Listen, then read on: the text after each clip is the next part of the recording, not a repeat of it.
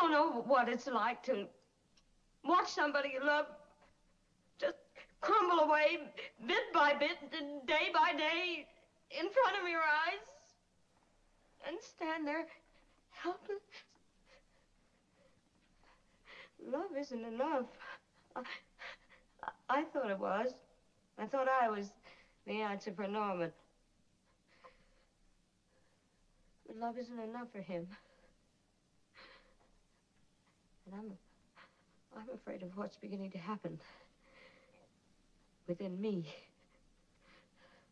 Because